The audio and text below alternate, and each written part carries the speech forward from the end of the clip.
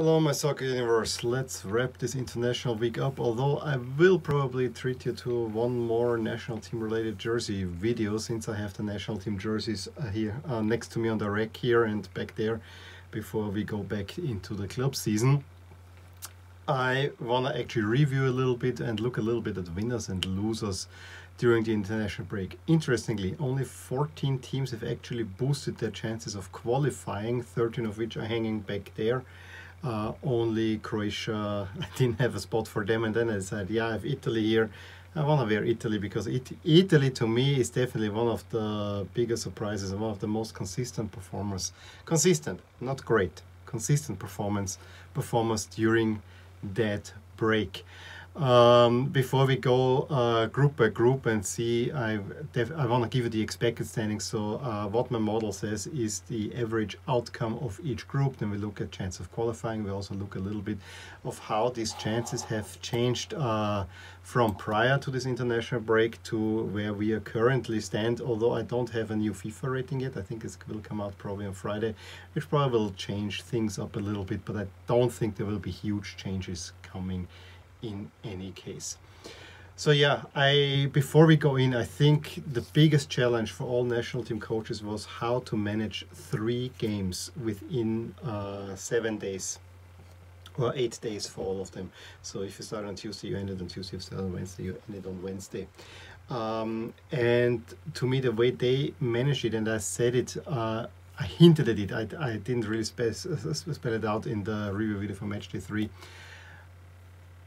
When I think about it, managers that rotated or allowed themselves to rotate, because you're not playing, especially I'm talking now about the teams that have hopes for qualifying, so finishing in top 2.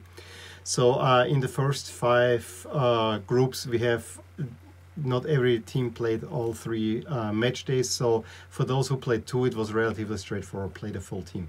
For those who played 3 match days, I think rotation was the key.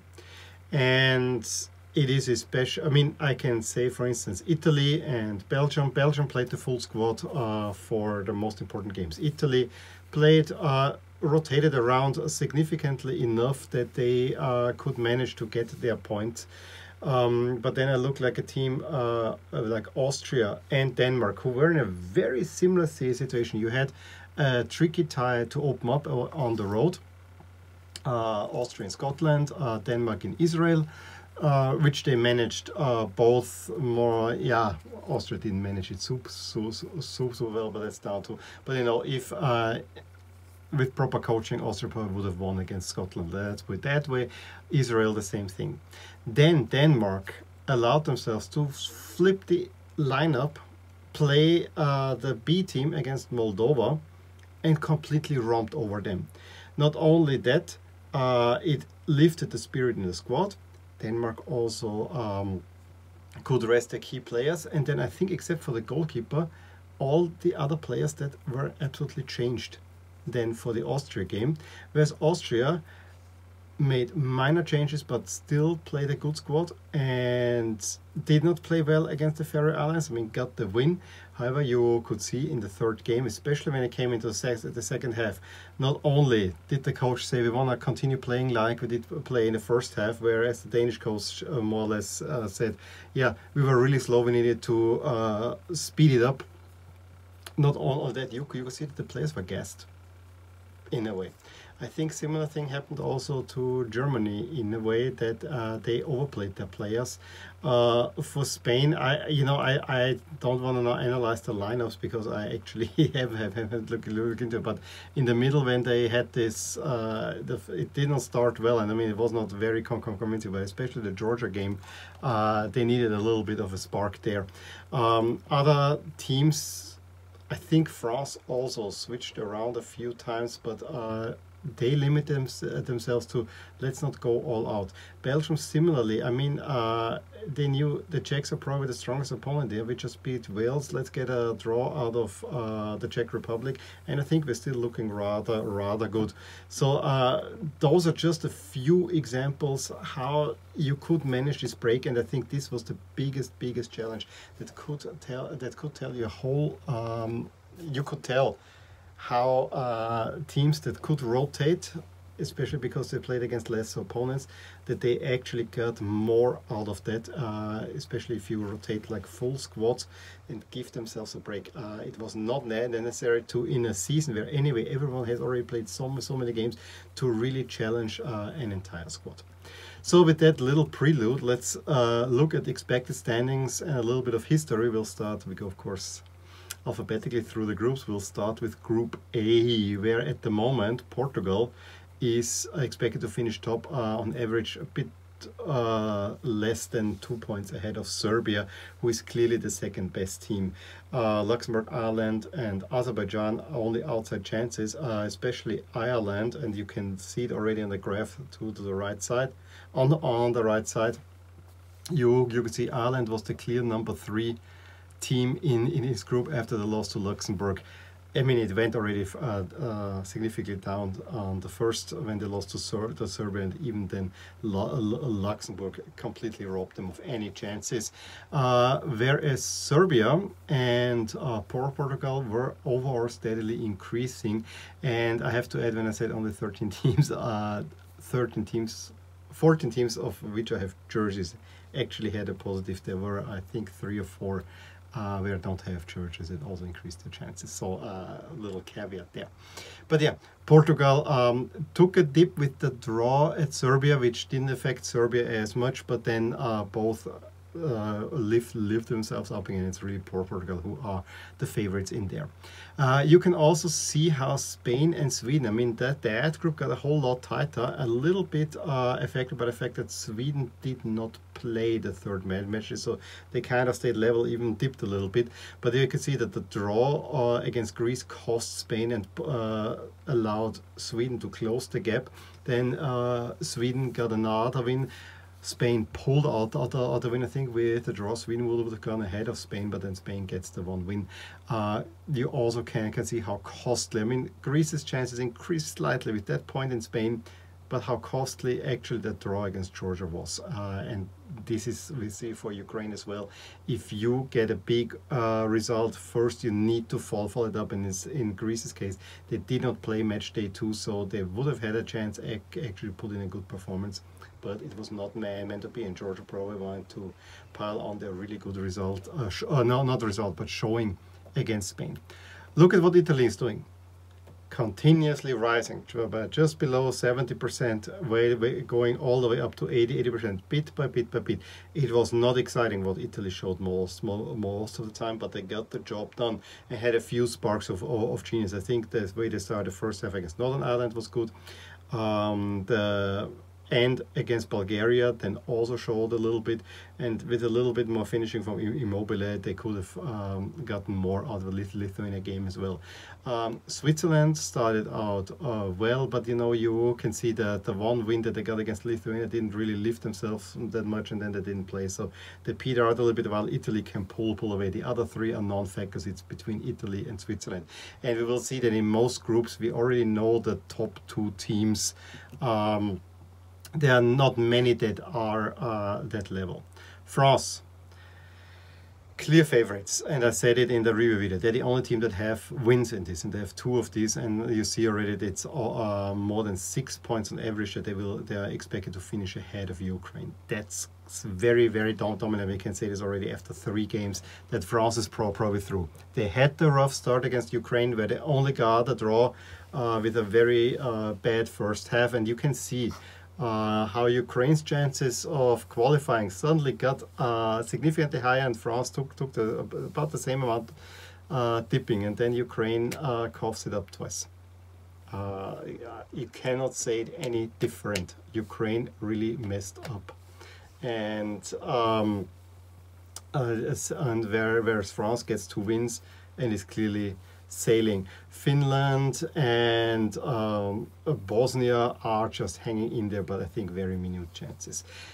Similar story for Belgium, who are really the clear favorite. It is a race for the 2nd spot, with Wales having at the moment a slight advantage because they have the win over the Czechs, as lucky as that win was.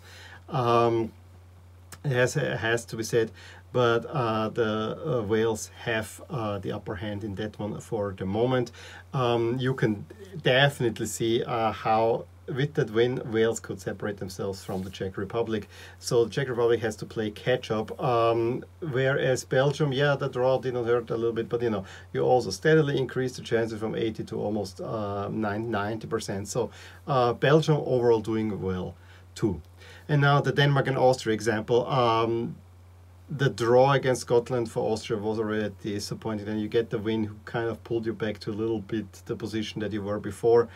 With Denmark still holding a big advantage, and then the big loss to Denmark really cost also Austria. Scotland also could only pick themselves a little bit up, and the others are just there to make up the numbers more or less. But this group is very much in Denmark's favor, and Denmark is probably one of the first qualifiers for for the World Cup, and it's between Austria and Scotland at the moment. Austria is still given the advantage due to rating. I actually am not so confident there. We have now two groups that are a whole lot more open. I mean, Turkey, we have them here now for they really boosted their chances with 2 huge wins to start the campaign. However, that draw against Latvia was a major downer since the Dutch picked up 2 more points.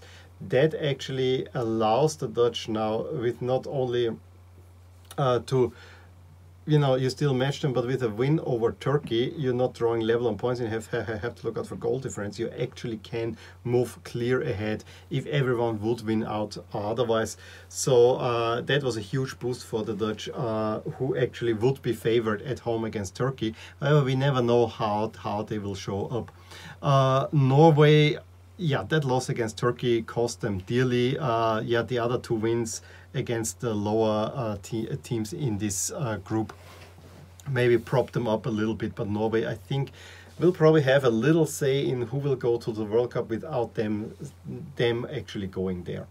Then I think this is the craziest group, because there are still 4 teams that have 3 teams. Honestly, it's only 2, but you know, it looks kind of that. I mean, it's Croatia, Russia. Those are the 2 clear. And Russia, that loss to Slovakia just propped up the Slovaks that I'm thinking maybe they have a chance. I don't think they really have. Slovenia really put themselves with the win over Croatia in a good position, actually dragged Croatia down. You see how close it was after match day 1. And then everything split up because Slovenia couldn't follow it up with win. First they lose to Russia, that's okay, but then losing to Cyprus robbed them of any chances. And as I said, Russia losing actually put Croatia in a really good position overall. And in the end, the Croatian week started up badly, but they are a little bit better off than they were before this break. England, like Italy, picking up the wins. Not always pretty, but they pick them up. That's the most important thing. You don't need to be very exciting, especially with such a tight schedule. It is a race for the second spot. The loss of Poland to England, of course, put Hungary a little bit in the front seat, especially also with the draw in there. But I still would, overall, now my gut feeling, the model says Hungary at the moment. My gut feeling is that Poland will probably catch Hungary. And then we have the German group, which I think is the most interesting one, because you see Germany was on a similar trajectory as Italy and England, and then they lose to North Macedonia, which puts everything in doubt. First of all, look at how tight it is behind Germany. Germany will win this group rather easily, but then for second spot, arguably everyone but Liechtenstein has still a shot at. And that's rather exciting. Romania, good start with a win against North Macedonia. 2 losses. North Macedonia propped themselves up again, and especially the win over Germany really boosted them there. So that was a big win for them. We also have Armenia in there, who are now second favorites. That is exciting. I have to say, Iceland probably a little bit out of it. And then with all that, we have the expected playoff teams at that moment. So those are all second place teams. With the seeded nations would be Switzerland, Sweden, Serbia, Russia, Netherlands and Wales. unseeded Hungary, Austria, Armenia, Ukraine, and the Czech Republic and Slovenia would make up the numbers from the Nations League. So that's also quite interesting. The way it is done, the first 6 teams are assigned teams from 7 to 12. And then they're drawn together into 3 playoff paths without the seeding then having any mention. As far as I understand, it will be a random draw. So Switzerland could then play Sweden in the final even. That's as far as I understand. I actually would think it would be more interesting if Switzerland against Wales, Sweden against the Netherlands, Serbia against Russia, I think, and then whoever got drawn there would make it maybe a little bit more interesting. Also, the teams, the seeded teams, have a home game, so it actually matters. And if you qualify via the Nations League, you have an away game for sure. Then home field advantage will be decided who goes first out of the pot. So yeah, we'll talk next time European qualifiers in September. Maybe I'll do a little preview video. There are 2 let me know how you agree or disagree with what I've been showing you here with the expected standings that my model spit out. Again, they're based on the ELO and the FIFA ratings combined, and then a little bit mathematically modeling. But it's a fun exercise to do, to actually see, and you get an idea how good and bad certain results were. In any case, give me a thumbs up if you liked this video, subscribe to my channel to see more, and I will talk to you soon. Bye.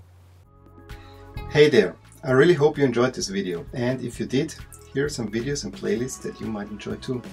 Also, please consider subscribing to my channel, as it will keep you updated on all the things that are rotating in my soccer universe. And with that, I'm going to wish you a wonderful day. Bye.